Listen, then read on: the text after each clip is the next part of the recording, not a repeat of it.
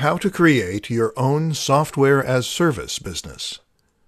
The notion of software as a service is a very interesting one, and one that is very different from pretty much any business model that has gone before it. The idea is that you are providing a service, whether that's web design or contact management, and that this service is going to be provided automatically by using a piece of software. So instead of building websites for your clients, you are offering a piece of software that can do that for them. The great thing about these businesses is that they can provide services that would be impossible to offer any other way, and they can allow you to take a very backseat approach to running them, generating passive or near passive income. So how exactly do you create such a business? 1. Come up with the idea. The first thing you need to do is come up with your business.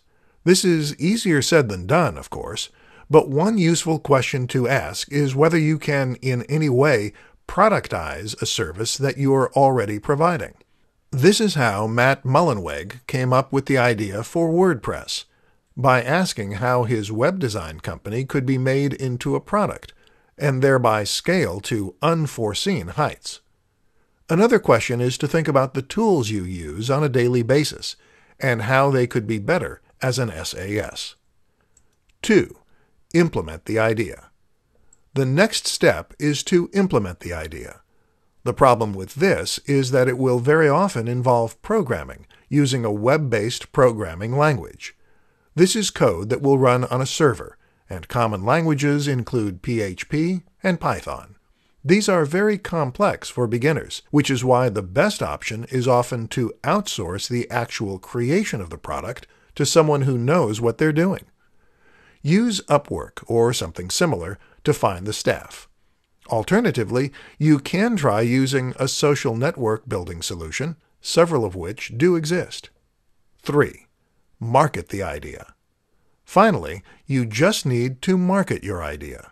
A good place to start is with your existing client list, if you have one, and from there, you can try building an email list as you would for any service.